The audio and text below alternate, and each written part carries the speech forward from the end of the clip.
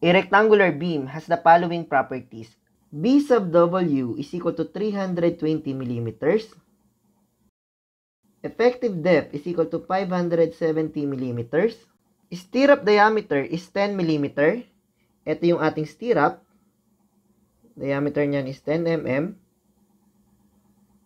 With the value of Fy or Fyt for stirrups, which is 275 megapascal. Determine the required spacing of vertical U stirrup when the required shear strength BU is A 50 kN, B 90 kN, C 130 kN, D 360 kN, and E 570 kN. To solve this problem, kunin natin muna yung value ng BC or shear strength ng concrete. The formula for the value of BC is equal to 0.17 lambda square root of F prime C BWD. Dahil hindi stated sa problem, pwede natin i-assume na yung gagamitin natin is normal weight concrete. For that, ang value ng lambda is equal to 1.0. 0.17 lambda 1.0 square root of F prime C 24 megapascal. BW is 320 mm multiplied by effective depth 570 mm. Kapag kinumpute natin yung value ng BC, ang makukuha natin ditong unit is Newton. I-divide natin siya ng exponent 3 para yung maging answer natin ng BC is in terms of kilonewton. The answer for BC is equal to 151.908 kilonewton. Next naman, kailangan natin kunin yung value ng reduction factor BC and 0.50 reduction factor BC. Kasi doon natin i-compare yung value ng BU. Reduction factor BC, the value of reduction factor for shear is equal to 0.75 multiplied by 151.908 kilonewton. Reduction factor BC is equal to 113.931 kilonewton. Next is 0.50 reduction factor BC. I-divide lang natin to ng 2. 0.50 reduction factor BC is 113.931 kilonewton. Therefore, the value of 0.50 reduction factor BC is equal to 56.966 kilonewton. Next is computin naman natin yung limiting value ng BS, which is 0.66 square root of F prime C BWD.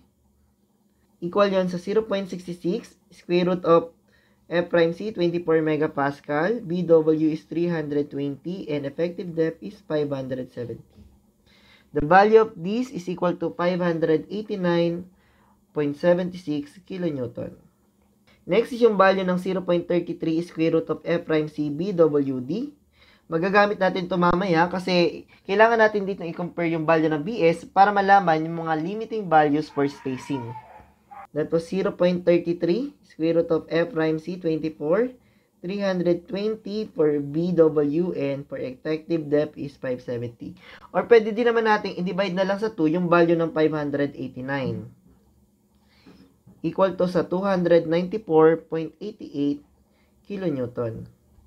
Let's start with letter A. What is the value of spacing when the value of BU is 50 kilonewton? Kailangan natin i-compare yung value ng BU. Dito tayo muna magsimula sa value ng 0.50 reduction factor BC. BU is less than the value of 0.50 reduction factor BC. If this is the case, beam section is capable to carry the required shear. Ang ibig sabihin nito, at this case, pwede na tayong hindi maglagay ng stirrups.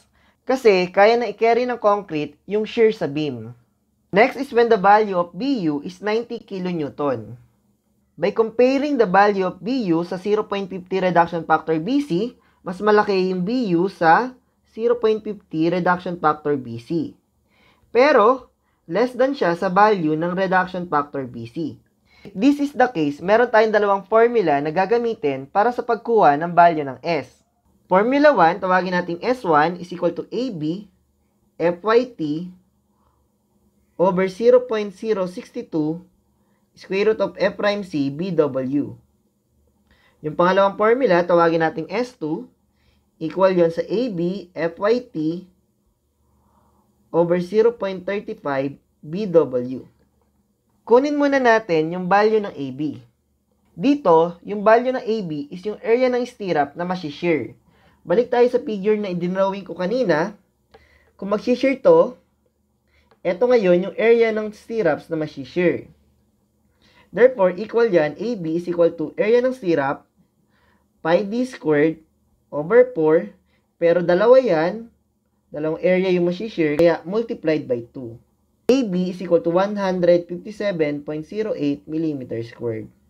AB is equal to 157.08 multiplied by the value of FIT, given yon 275 megapascal, over 0.062, square root of F prime C, 24 megapascal, multiplied by BW, 320 mm.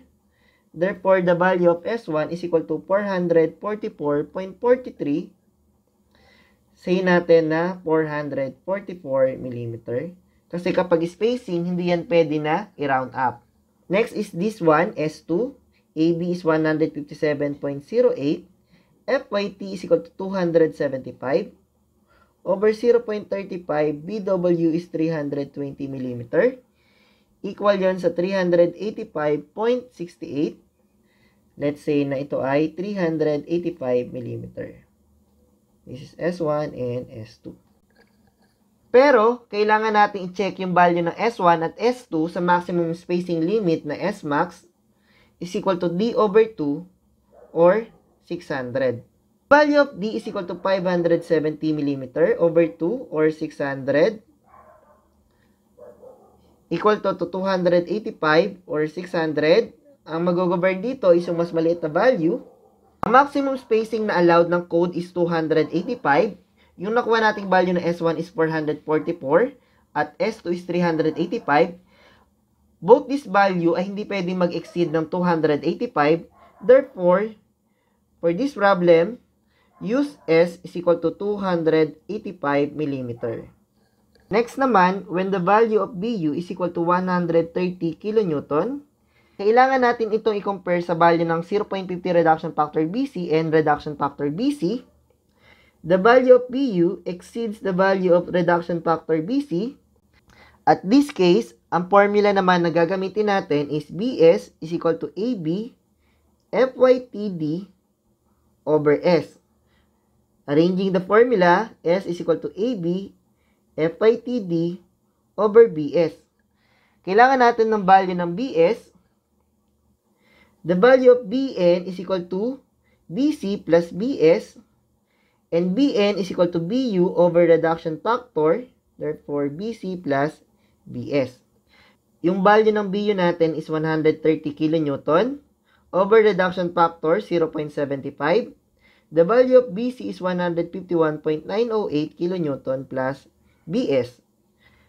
The value of Bs is equal to 21.425 kN. Kapag isinubstitute natin yung value ng Bs sa formula na to, dapat yung Bs ay in terms of Newton. S is equal to AB, 157.08, multiplied by FYT, 275 megapascal, effective depth, 570, over Bs, 21,425 Newton. Therefore, the value of S is equal to 1,149.23 millimeters. Pero kailangan natin siya i-compare sa value ng Smax. Ano yung value ng Smax na gagamitin natin? Para malaman yun, kailangan natin muna i-compare yung value ng BS sa 0.33 square root of F prime C BWD. BS is less than the value of 0.33 square root of F prime C BWD. At this case, ang value ng Smax na gagamitin natin is equal to D over 2 or 600. Kinumputan natin kanina yung value ng D over 2. This is 285 or 600. Kaya yung Dmax na gagamitin natin is 285. Yung value ng S na na-obtain natin is hamak laki. Kaya naman ang value ng S na gagamitin natin, therefore use S is equal to Smax, which is 285 mm. Kasi hindi tayo pwede mag-exceed ng value ng spacing sa maximum spacing na ibinigay ng code. Next naman, when the value of Pu is equal to 360 kN, kapag i-compare natin yung value ng Bu mas malaki ulit siya sa value ng reduction factor BC. Ang gagamitin natin na formula ng S is yung ginamit natin kanina, AB FYTD over BS. Kailangan natin ulit ng value ng BS. Ipinakita na natin kanina kung paano natin makukuha yung value ng BS. Equal yun sa BU over reduction factor is equal to BC plus BS. This time, yung value ng BU naman natin is 360 kN over reduction factor na 0.75. BC, ganun pa rin, 151.908 plus BS. Yung value ng BS natin is equal to 328.092 kN. So, S is equal to AB, 157.08 mm squared. FYT is 275 times effective depth na 570. Kapag inilagay natin yung BS sa solution na to, kailangan in terms yan sa Newton, 328,092 Newton. Yung makuha natin na value ng spacing is 75.05 mm. So, say na lang natin to na 75 mm. Kasi nga, hindi tayo pwedeng mag-round up. I-check natin ulit yung maximum spacing na gagamitin natin. Pero bago yon, i-check natin yung value ng BS sa 0.33 square root of F'C BWD. This time, BS exceeds the value of 0.33 square root of F'C BWD. At this case, ang maximum limit natin per spacing is equal to D over 4 or 300. Yung effective depth natin is 570 over 4 or 300. This is 142.50 or 300. So, yung S max natin is 142.50. Yung spacing na nakuha natin is 75 mm. And maximum spacing naman natin is 142. Hindi pa tayo lumalagpas sa maximum limit ng spacing. Therefore, ang gagamitin natin na value ng S is yung nakuha natin na 75 mm. Last naman, when the value of BU is equal to 570 kN. Dating gawin, i-compare lang natin ulit siya sa value ng reduction factor BC. So, BU exceeds the value of reduction factor BC. Kailangan natin ulit kunin yung value ng BS. BU over reduction factor is equal to BC plus BS. BU is 570 kN over reduction factor na 0.75 is equal to BC, 151.908 kN plus BS. The value of BS is equal to 608.092. Pero, kailangan natin i-compare yung value ng BS sa maximum limit na 0.66 square root of F'C BWD. Kung titingnan natin, BS exceeds the value of 0.66 square root of F'C BWD. Once na ito na kasi yung case, ibig sabihin nun, hindi na adequate yung section natin para i-carry yung required shear. Kailangan na natin i-increase yung section natin para ma-carry yung required shear na ilalagay natin sa beam. Therefore, the beam is not adequate to carry the required shear. Para sa concept ng problem na to, please watch yung naunang video na in-upload.